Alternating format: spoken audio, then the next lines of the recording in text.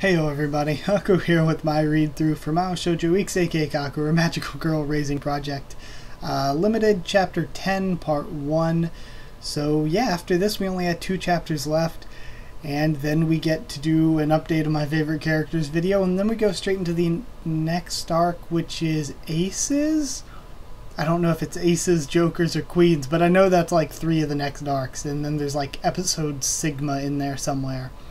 But I'm excited for that. Like, a bunch of you have been talking in Discord and stuff, and a lot of people have said their favorite is like, I don't remember which one it is, Aces, Jokers, or Queens, but there are like 1 or 2 of those that a lot of people have said they really like. And then it seems too that like everybody, a common favorite, is like so many people have said Restart is their favorite, and Restart is my favorite for sure. I think for me, it's like, while all of the arcs have been good, Restart not only understood the magical girl thing and understood the survival game thing, but they had mystery and they had a lot of character drama. And one thing they did that's been better than any of the other arcs is that they really made us care about the characters as humans. Like, we saw a lot of Petchka and Shadowgale and Flea, Detic Bell and Blue Comet / Lapis Lazuli. We saw a ton of them in their real human forms, and even the ones we didn't, we developed a lot, not just of their characters, but their motivations, why they wanted to win and stay alive. And because we knew their motivations and we saw them in their human forms and saw them so much as human, that when they were in trouble as magical girls, it made you really worried for them. So it did even better than Unmarked at that. And where we've had some of that here with like Kurukuru Hime, Funny Trick, we've had a little bit of that here in Limited. Not a ton though. I don't know, like a lot of the characters, I don't have a deep understanding of their motivations and why they want to stay alive. We know which characters like which, but we don't have this deep understanding of their motivations so that we can really root for them emotionally, or who they are as people outside of this. Like say Malpom. I really like Malpom. When I do that favorite character video, she's probably going to be decently high up there.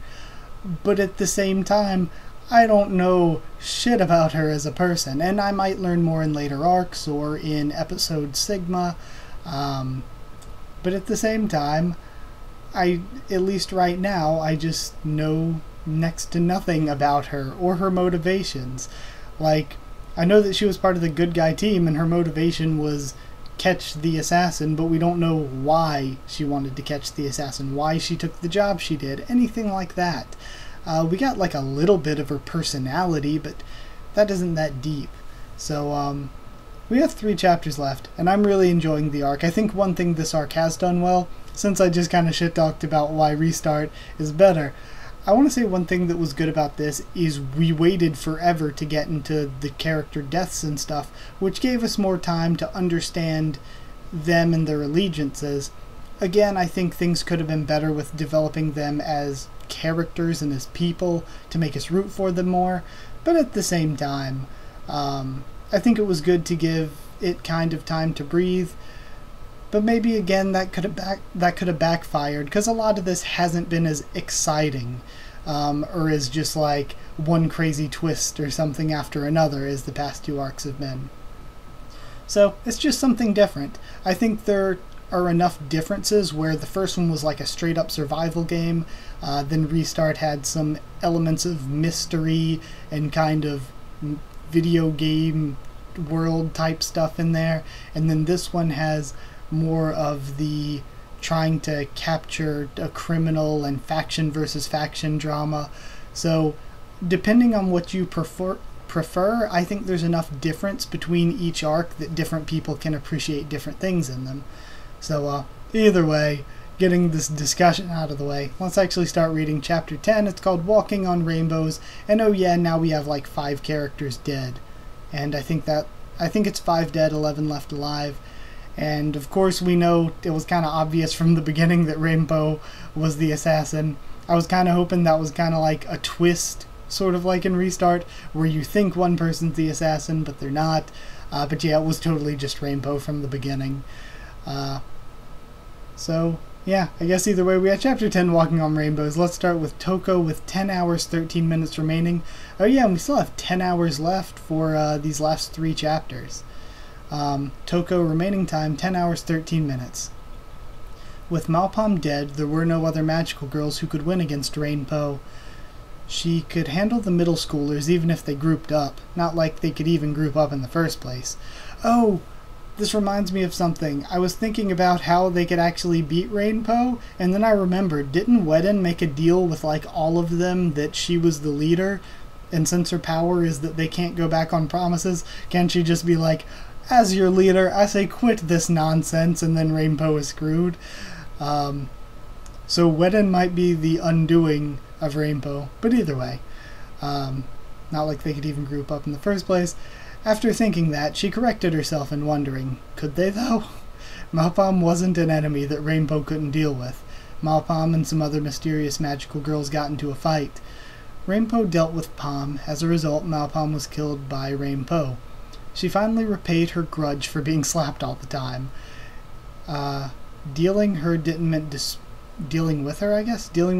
mean disposing her with force.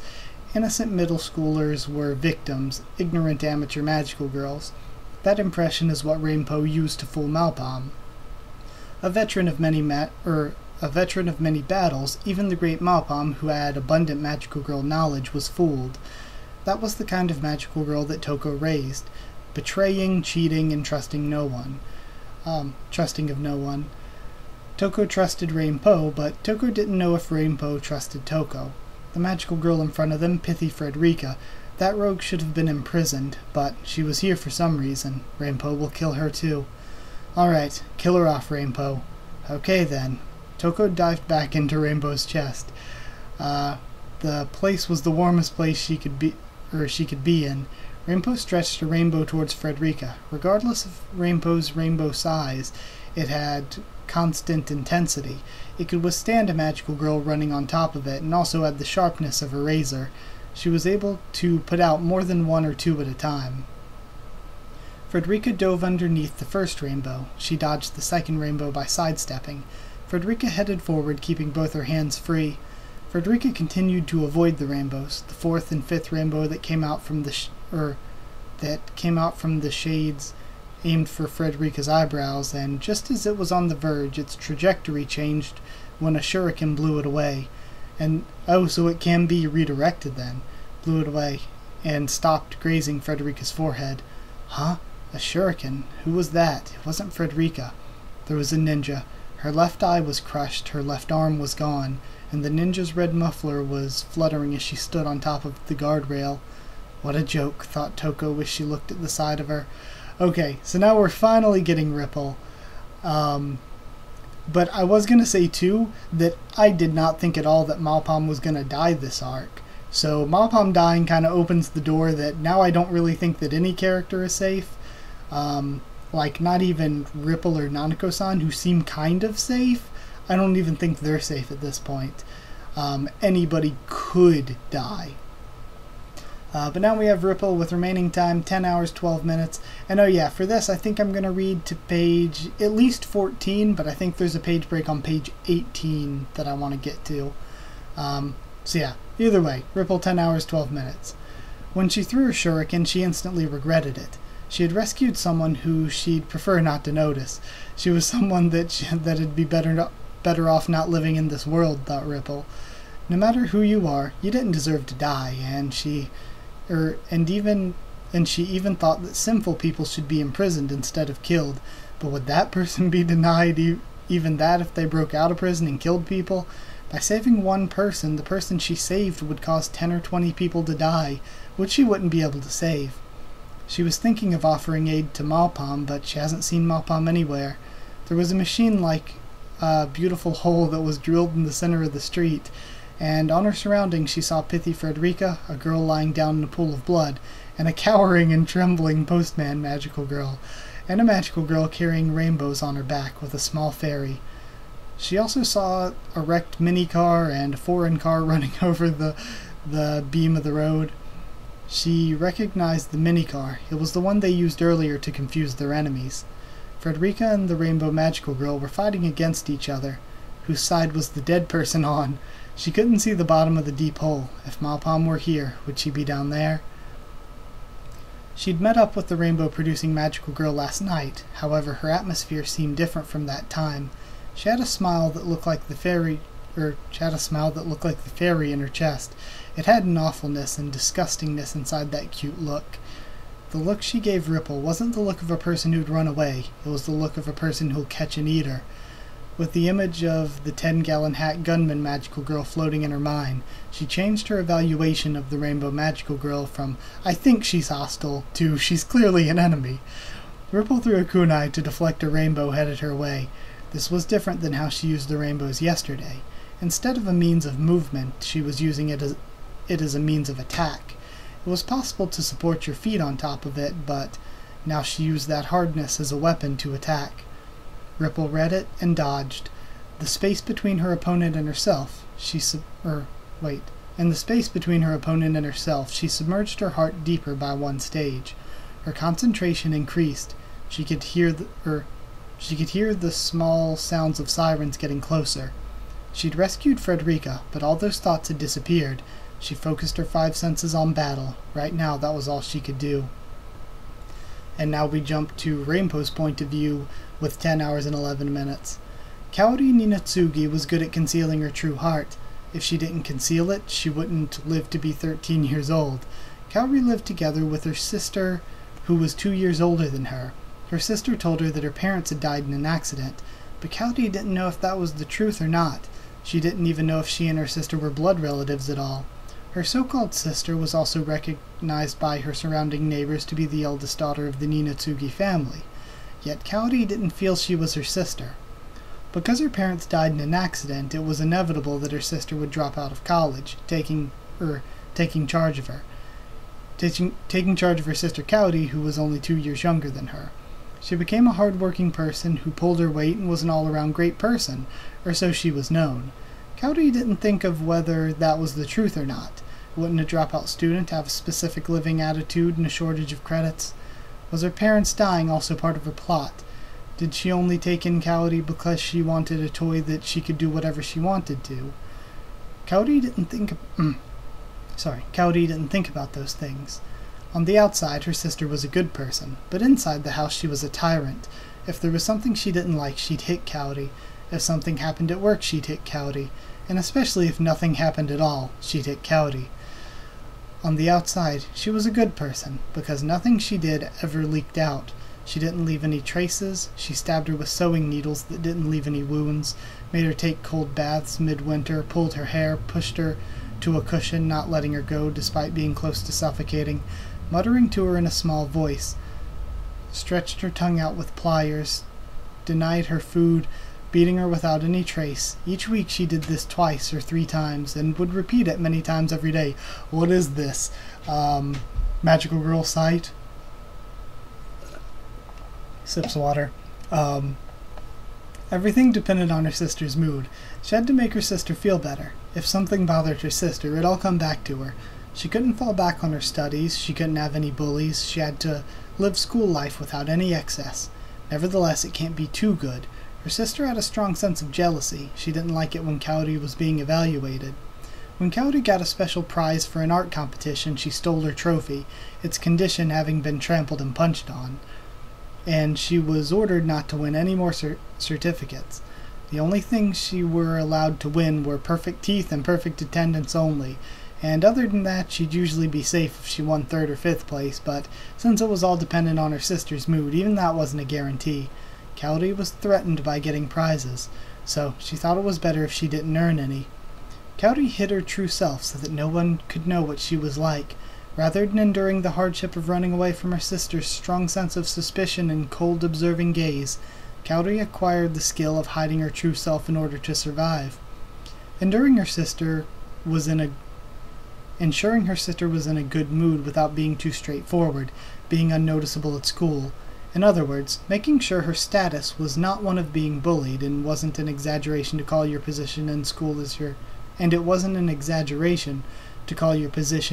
as your status. She put a lot of effort, as it was something to be won, or at least similar to that. Her faults are few, but so are her virtues. She was careful not to look like a fence-sitter or an opportunist and followed the majority. She greeted her neighbors by lowering her tone just a little bit. Her sister had wanted their appearance to be that of a capable older sister and an incapable younger sister. Kaori's efforts continued until her second semester as an elementary school 5th grader, and ended there. You possess magical potential, so I'm going to make you into a magical girl.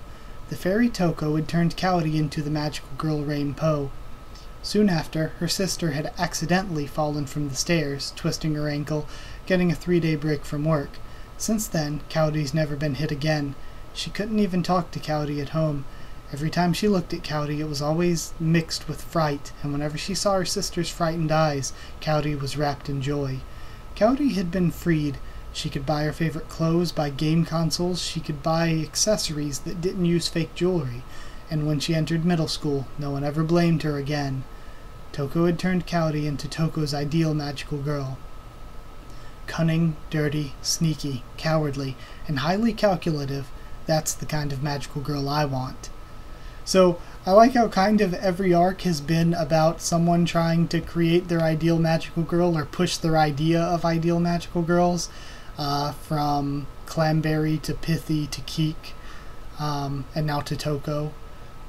What? You think those words are praise? Sounds more like you're dissing me instead, doesn't it? Trying to pick a fight? I am praising you. This is me respecting you. Cunning, dirty, sneaky, and cowardly, and highly calculative. All of those things fit Toko perfectly, right? Thought Rainbow. Toko was two-faced. In fact, she could use 3 or 4-faced, too. She made the appropriate reports to the Land of Magic, only talking about the good things about the magical girl she had scouted. She lived only to pursue her own gains. Naturally, her reputation was bad. After doing Toko's job several times, she realized something. Laughing, small talk, all these things came naturally to her. Would this be what they called fun? No matter what Toko was dealing with, she always lied. The only exception was Kaori, Rainbow. She showed all of her fraudster and cowardly natures to Rainbow. Toko enjoyed this, and Kaori enjoyed it as well. It wasn't fun deceiving people until now. Having someone who enjoyed these things with her was what made the whole thing fun. Toko's ideal magical girl was someone who was like Toko. That's probably why Toko wanted someone like that. Rainbow was strengthened by Toko until she became powerful. Whether it was trickery or battle, she continuously trained and refined her heart, and cultivated her competitive instinct. Malpam had taken care of the magical girl that did a head-on attack. Rainbow had killed Malpam. The musical note magical girl outside the hole's also been killed. She'll chase Frederica down soon enough. It was a mistake to let the swordsman escape, but even if she used swords, she wasn't a difficult opponent. Even if she swung her sword from a distance, Rainbow could easily handle that with her rainbows. All that remains were her allies, injured people, and enemies that wouldn't cause her any trouble. First, she had to kill the ninja, the one magical girl that cooperated with the investigation team Ripple. Rainbow extended 5 rainbows directly toward the ninja, and 3 from the opposite direction, and repeated with 4 from the top. And now finally we have Wedden with 10 hours and 9 minutes. She ran from alley to alley. She had to escape. What was in that hole? Why did Pukin release her magic? While not understanding anything, she continued to run. Her mind, which had been clouded all this time, is finally cleared up. It was abrupt when her mind became clouded, and it was even more abrupt when it cleared up. Whether violence was occurring or whether it stopped, she had no authority at all. Even when she was in a disoriented state, there were some memories that remained. Serving Pukin, worshipping her, not doubting her, feeling honored to be nearby, and being proud of it. She released her magic, and Wedden could no longer speak English. Yet, what she seen and heard, she remembered it all in Japanese. Those were painful memories.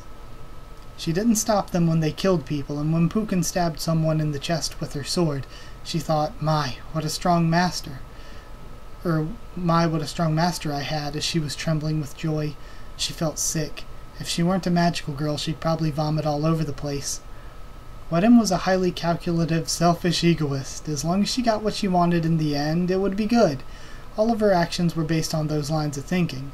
Even becoming a heroic magical girl was all part of her own self-interest to use magic without telling anyone. She thought that there'd be no problems. Her reason for obeying the law, because the law had the power to enforce itself as well. If there were no overwhelmingly powerful people who could punish her, and if she herself was an overwhelmingly powerful person outside the law, she could live her life more comfortably.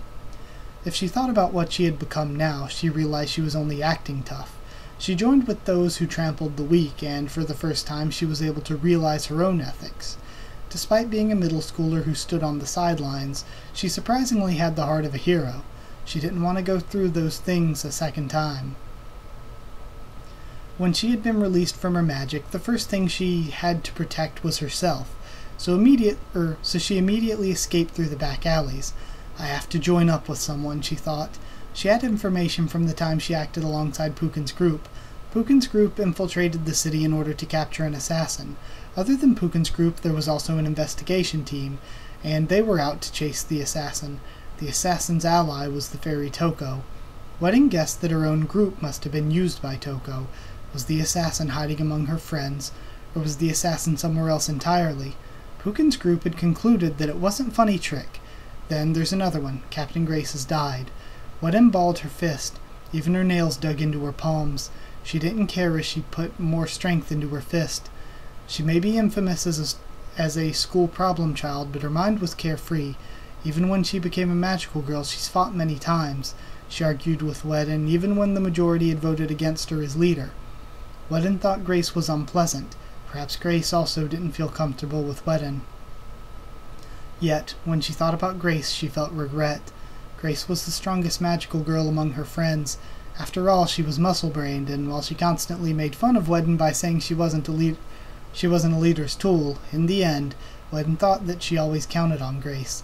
Even when she was being chased by rabbit ears, the ones that rescued Wedden and Tepsukeme who kept on running was Captain Grace. That's right, rabbit ears, the ninja too. Didn't Pukin say those two were part of the official investigation team? They were a different side from Pukin's team. There was also Mahpom. She rescued the badly beaten rabbit ears. That magical girl was definitely her ally. When the ninja sewed Wedden with her kunai so that she couldn't move, Wedden could read that she had no intent on killing her. Even when rabbit ears tied her up as well, she didn't fear for her life. Pukin's group was different. They'd kill others for their own benefit, and people who would laugh as if it were fun to kill others had a different kind of power.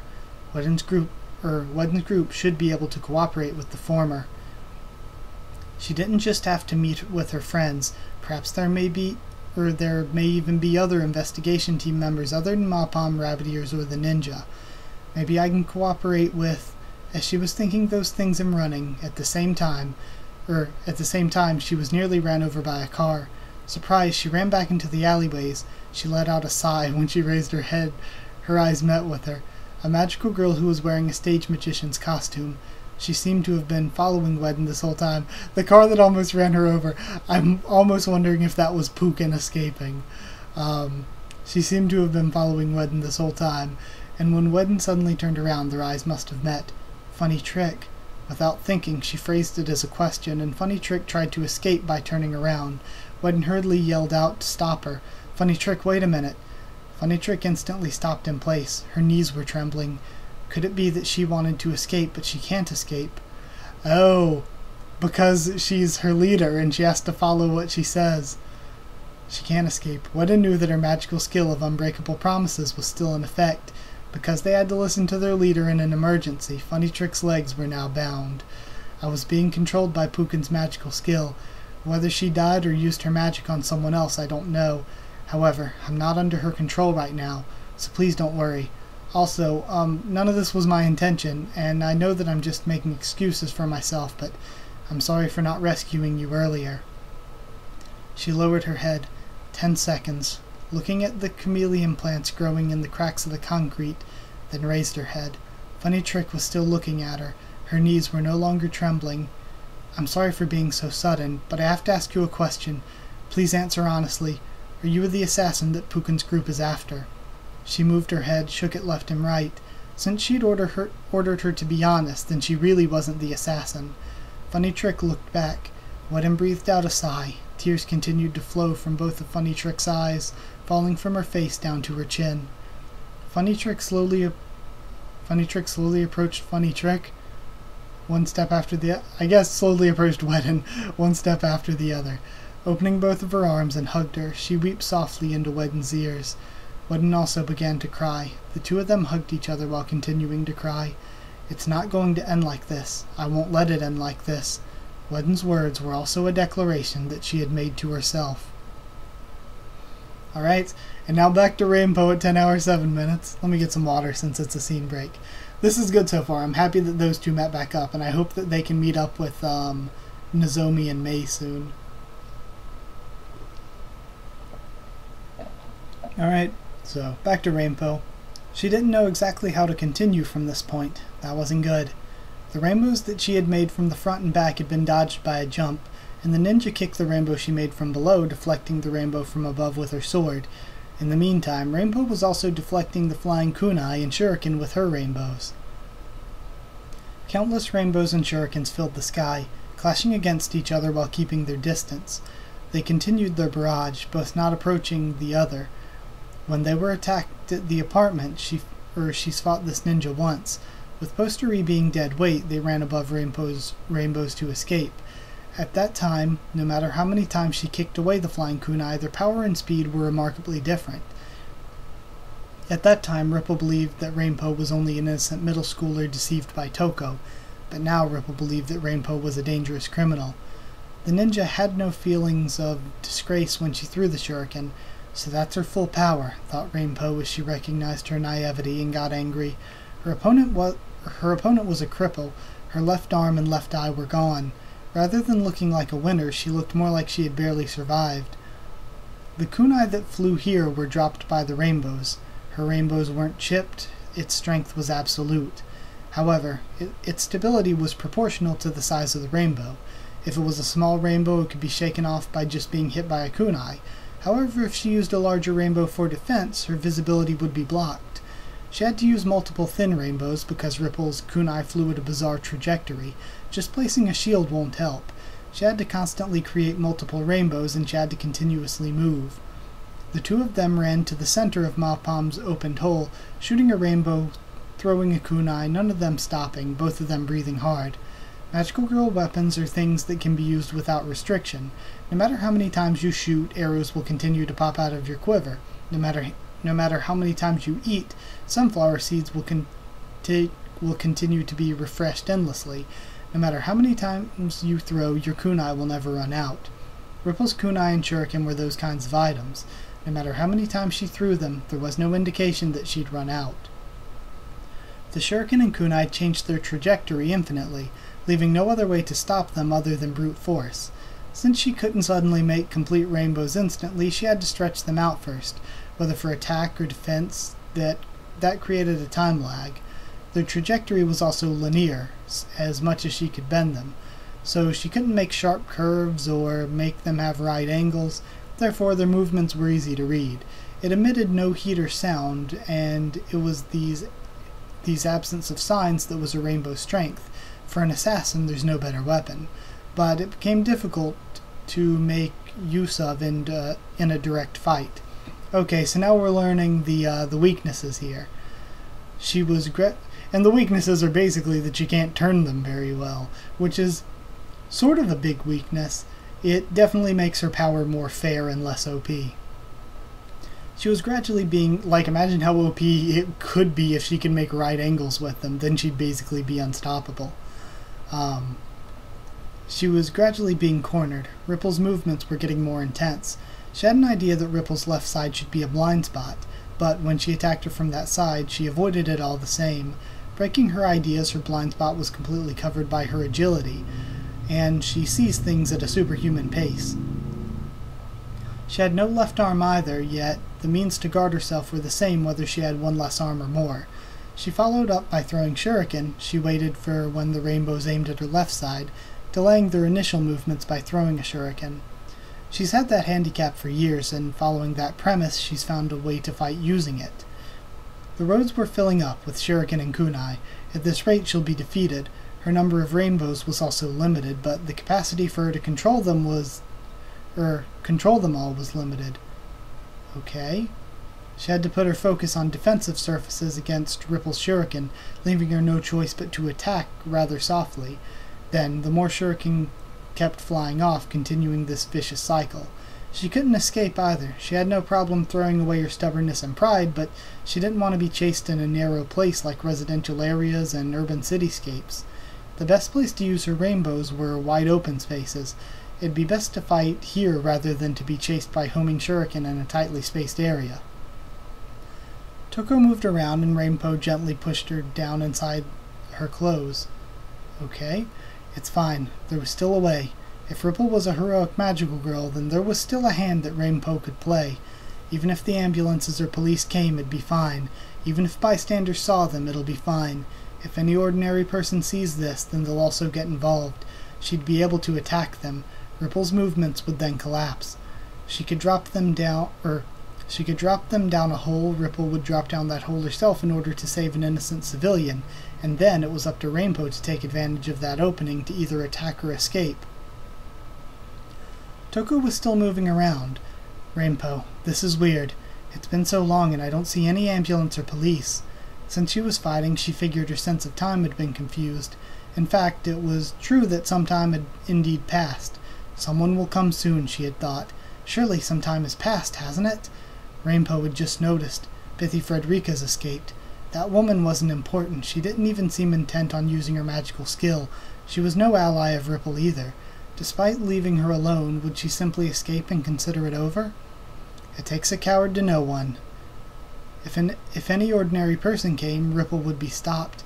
If someone had thought of that and messed with them so that no police, ambulance, or ordinary citizen came to them, a coward who would calmly kill other people in order to mess with them, she'd probably do that in order to stop her.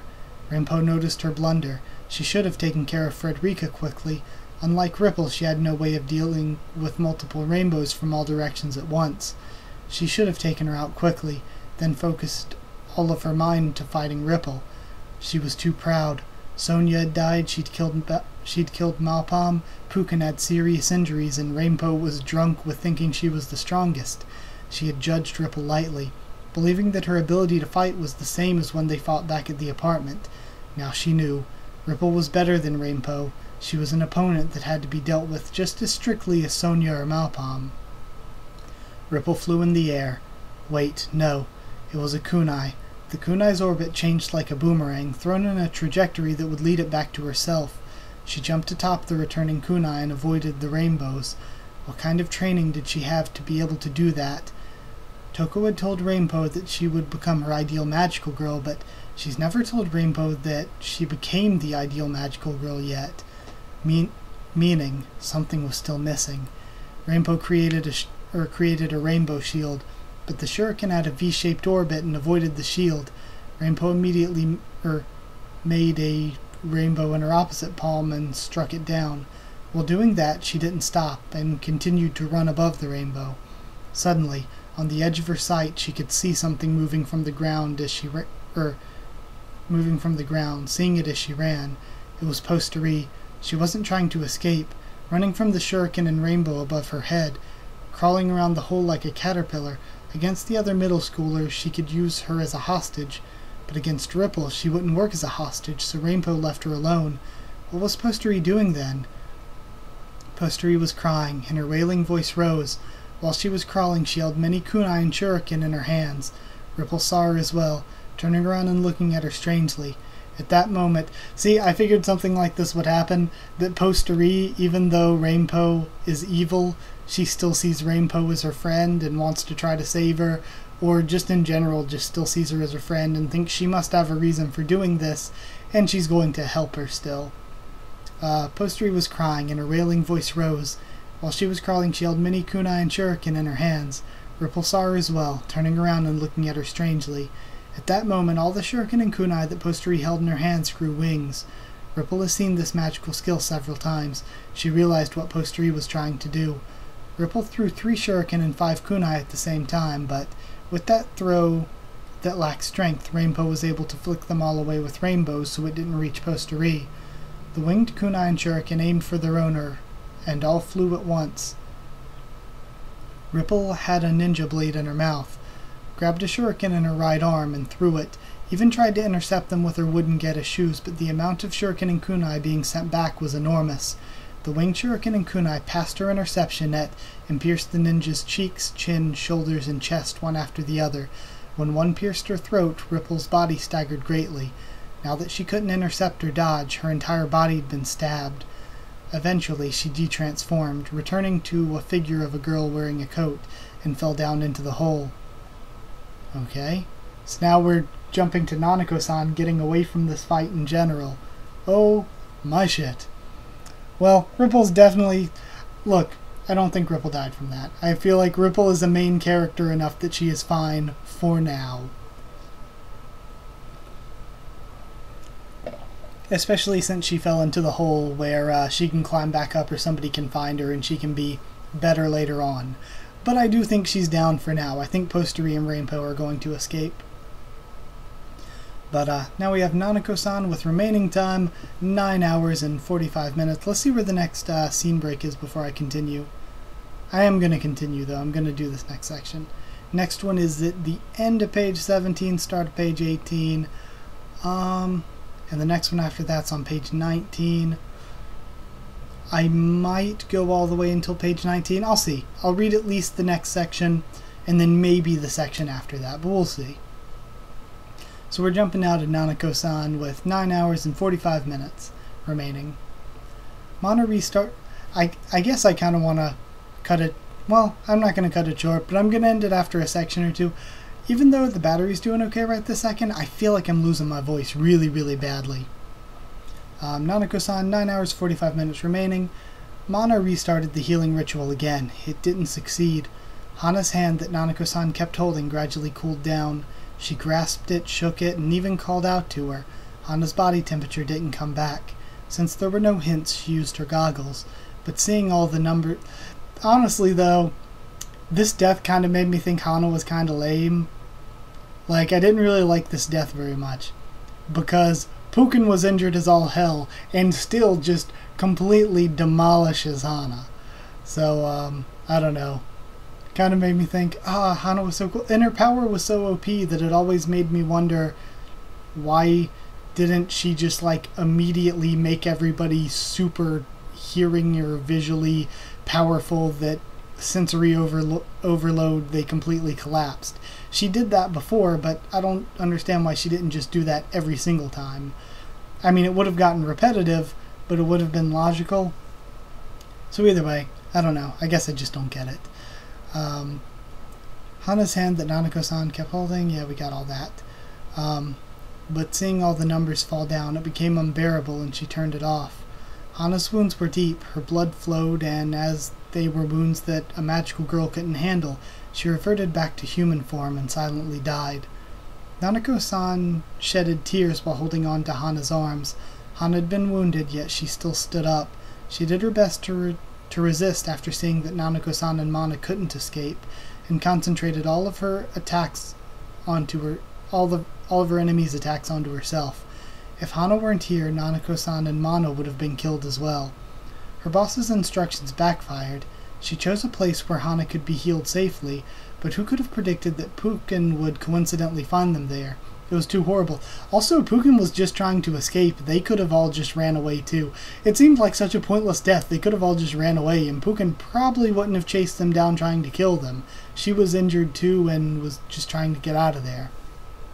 It was a complete coincidence, like they just said. So, yeah.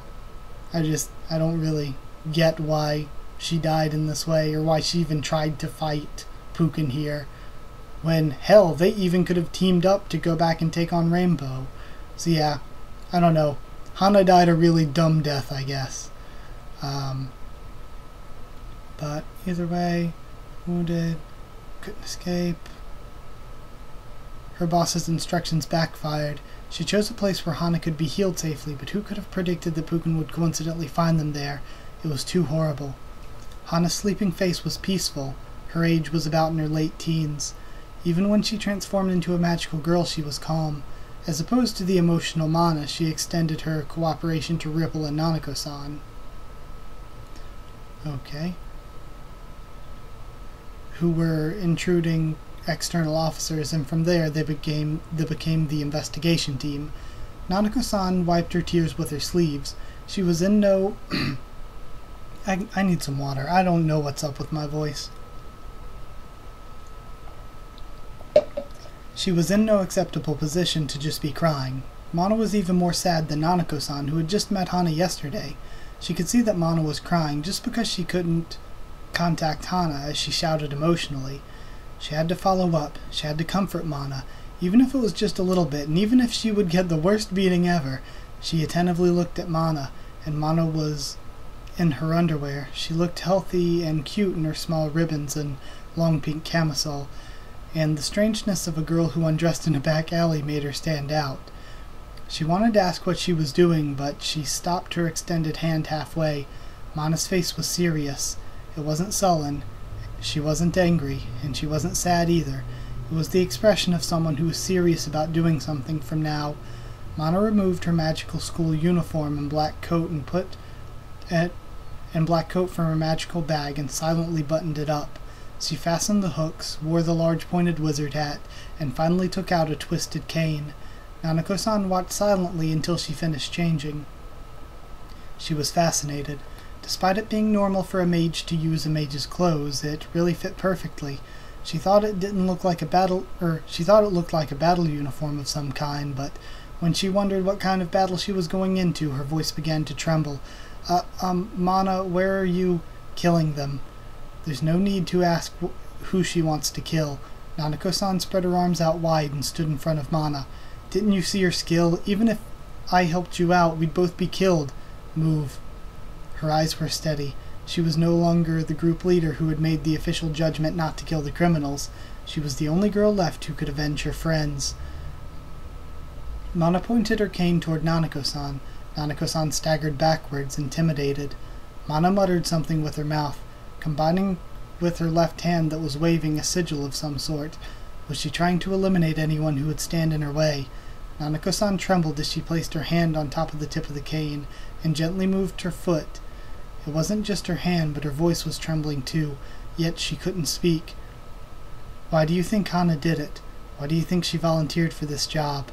Mana, who was more stubborn than a rock and didn't want to listen, breathed out. Because of that, her spell was interrupted, and Nanako-san also breathed a sigh of relief.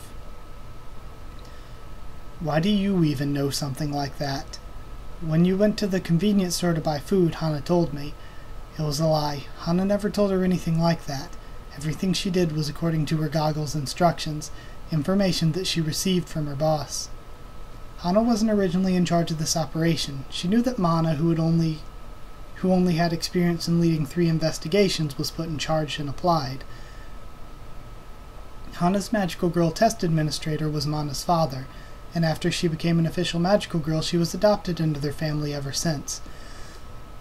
Sorry, I don't know what's up. I just cannot speak at all. My throat is so dry. The one that Hana gave her magical girl name, Hanageko Kujo, was also Mana's father. He was her godfather. Somehow that scene came into her eyes. Were they like sisters? An older sister who came to rescue her inexperienced younger sister despite her depressed mood. Inside of all that was a bright younger sister? Nanako-san could even understand how Mana's father saw Hana. Sorry, I'm just trying to finish this section. Who he had given a name that was similar to his daughter Mana. Even if you wanted to kill her, she'd just turn the tables around. You can't win. So I won't win. What's your point? If you don't win, then you'll die a meaningless death. Hana's sacrifice will be meaningless. Hana was trying to protect you, Mana. Isn't that why she volunteered for this? Mana opened her mouth. She wanted to say something, but she closed it again without saying anything. Mana gripped her wizard's hat and threw it on the ground. Her shoulder trembled as she hung her head. Mana had Hana on her mind, yet she still had to be persuaded. Nanako-san didn't want Mana to die. Hana tried to keep Mana alive. At the very least, she didn't want that effort to go to waste. Nanako-san tried to say something further, but was stopped when she saw the words on her instructions. Malpam has died. She felt a shock from her head to her foot as if a hammer had struck her. Somehow she was able to keep her feet standing. Foreign Affairs Division has confirmed it from the recorder they had installed on her body. Some in the division have already begun to move, wondering if this case could be treated as a first-class magic crime. Rumors say they plan to unleash a large-scale weapon of mass destruction the same time they break the barrier. A WMD. If they use that, not only magical girls in the city, but they'd be indiscriminately killing the civilians as well. Was that thing even allowed? The Foreign Affairs Division was counting on Malpam, and her death seemed to have made them go berserk. They can be quite desperate and unreasonable. I'd like you to solve this case before the barrier's broken. If you manage to suppress the assassin and the escaped prisoners, then the Foreign Affairs Division will not act. If you don't have enough fighting power, then... Fighting power, that's right, Ripple. She went to rescue Malpam. If Malpam had been killed, then what happened to Ripple? If Ripple was in danger, then Nanako-san wanted to save her. But how much help could Nanako-san and Mana be? Her mind kept spinning. What should I do? She has no idea what to think, yet she was obedient to the instructions given to her by her goggles. We can't win on our own. Even if we can capture the assassins, we can't beat Frederica's group. The middle school students that Toko had tricked, Kurukuru Hime's group, we should offer our cooperation. Okay, this was really, really good. Sorry I haven't been able to appreciate it as much as I should have. Holy crap, I feel really sick right now. I can't, like, my throat is so dry I can't even talk right. So, I'm going to go ahead and end this video here. I don't know what's happened, but yeah, I really don't feel good right now. So, either way, I'll read the rest of Chapter 10 later. I liked this. Hana did have a really dumb death that seemed really unnecessary. Like, she could have just ran away, or offered to team up with Pukin, or just not done anything, just stood there and let Pukin run past to escape. I mean, I really don't understand the point of this death. It was very illogical. So the Ripple fight was really cool. We learned more about Rainbow, and there was something else that I wanted to talk about. Yeah, the relationship between Mana and Hana being explained is good. But either way, I'm going to end this here. So if you liked the video, comment down there, tell me what you thought of it and my first thoughts and reaction. Subscribe for more. Follow on Twitter if you want. I can try to keep you updated there and stuff for the channel. If you want a link to our Discord server, just just ask and I'll give you a link. That's it. Thank you once again for watching, and I'll see you all next time.